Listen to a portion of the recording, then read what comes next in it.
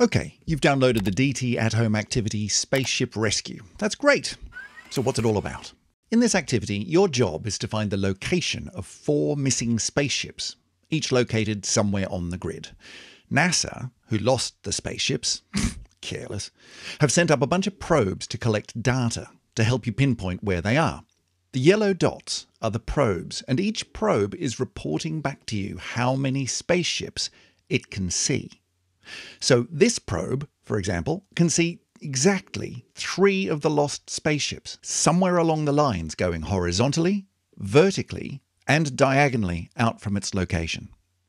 By putting together all of the data from the probes, you can figure out where the lost spaceships are. You've got some spaceship markers to place on the grid where you think they are, and a pile of no spaceship markers to fill in the other spots on the grid. And if you don't want to cut out all those markers, you could use coins, or cornflakes, or something else you have lying around. So, that's fine. How do you actually solve this problem? Well, you could start guessing, but there are a lot of places the spaceships could be hiding. It's going to be easier if you follow some simple steps, an algorithm, to help you narrow down your search. So here's the first thing you can do. Look for any probes that can't see any lost spaceships at all. Here's one. Down at grid point A1, there's a probe with the number 0 on it. That means that there are no lost spaceships along the lines horizontally, vertically, and diagonally from there. So you can put the no spaceship counters at all of those points. Any other probes marked with a 0, you can do the same. Okay, places where lines from multiple probes intersect are good places to hunt for lost spaceships.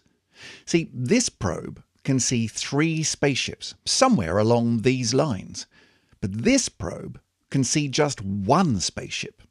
Now, look at the places where their lines cross over. It's possible there might not be a spaceship at any of these points, but one thing is for sure. If there is 1 spaceship at one of these points, we know that all the others must be empty, because this probe at C7 can only see 1 spaceship. If you carefully go through all of the probes, following their lines and seeing where they intersect with lines from the other probes, you can work out places where the spaceships can be. So give it a shot. See what you can do. Find those missing spaceships. You never know. NASA might name something after you, like a comet or a Mars robot. That'd be cool.